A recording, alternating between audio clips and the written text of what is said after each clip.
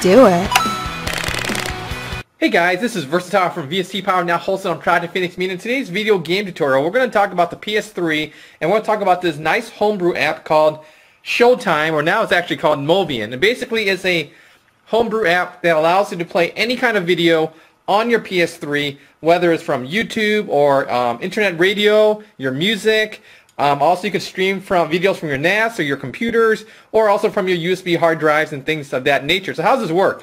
You go to more info section. What you're going to need to do is download the program and put it on a USB thumb drive. So here's my USB thumb drive connected to the rightmost USB slot on the PS3, and your PS3 has to be jailbroken, of course. So I'm going to go to install package files under the game section and go ahead, click on X and Showtime and install it. Install the latest version.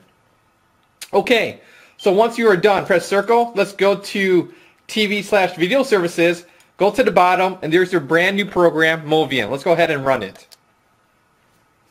So what I'm going to do is I'm going to show you real quickly how to set it up and show you some real quick performance tests of it running some videos that I have. Okay, so here's the main screen.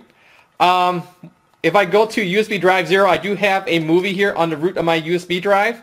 So let's go ahead, just play the movie just real quick here and show you some performance how this works. So here, this is an MP4. It does play DivX and other type of video formats, so you just got to go ahead and try it out. And yes, it does support subtitles if you do have subtitles. And it can also go online and download subtitles for you too, which is pretty damn cool. So let's go ahead and stop the video there.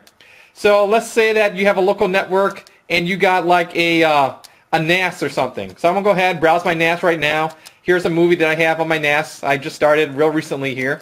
And yes, I'm going to load this movie, stream it wirelessly from my NAS over the router network to my PS3 and show you the performance. It's pretty good. So I'm going to skip ahead a little bit here. Let's see if I have any subtitles today. Yeah, I got some selected.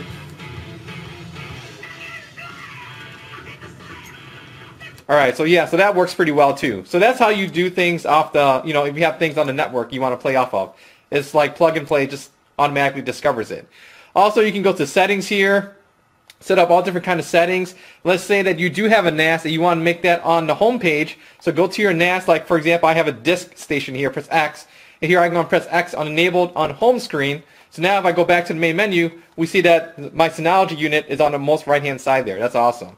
And also if you want to, you can also browse your PS3 hard drive if you have video files there. Another key point of Movian is the plugin section. So here you can browse available plugins, and some plugins, you got tons and tons of plugins here for like online TV, video streaming. So let's say that I want to do YouTube, I want to enable the YouTube plugin. And then for music streaming, I like Shoutcast, so I'm going to enable that as well and install it and download it. And then I like subtitles, so let's go ahead and get the subtitles for Open Subtitles. And that's pretty much it. So now, if we go back to the main menu, here's the different plugins already installed. Let's go to YouTube real quick here, show you how that works. So if you want to, you can go ahead and go to the settings and log into your YouTube account. I'm just going to go to like most popular here real quick and see what's hot out there. Here, there's this interesting video here about Nintendo PlayStation Super Disc. So let's take a quick look at that and see how that works. Once again, everything is streaming from the router to the PS3. Guys, here she is.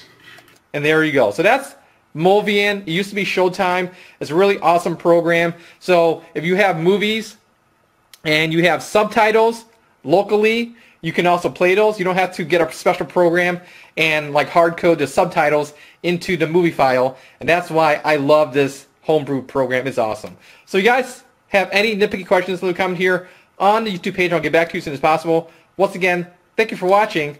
Take care. Bye.